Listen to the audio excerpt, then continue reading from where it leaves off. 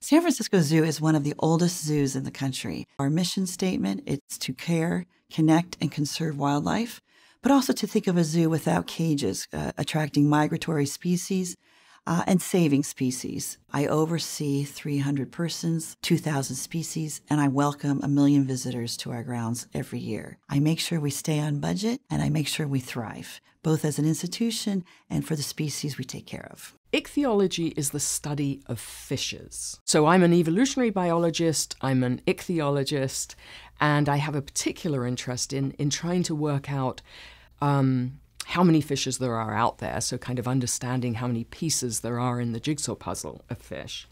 And also understanding how they're related to each other. So that's really the science of systematics. I'm a research fishery biologist, and a fishery is any marine organism or species that we take out of the ocean and we distribute and harvest and distribute commercially for sale, for use in any kind of market, whether that's small fishes being anchovies, sardines, and smelt and herring, those kinds of things. We don't just eat them. We use them for fertilizer.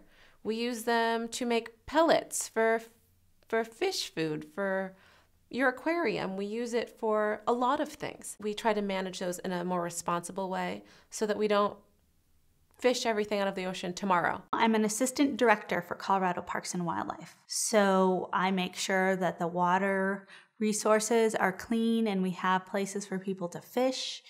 I help buy real estate so we can protect and conserve pieces of land. I look at the trail system throughout the state to make sure that we have a good continuous system throughout the state. Everything that I'm doing now is going to protect and preserve Colorado and its wildlife and recreational opportunities for the future so that one of you guys can take my job someday.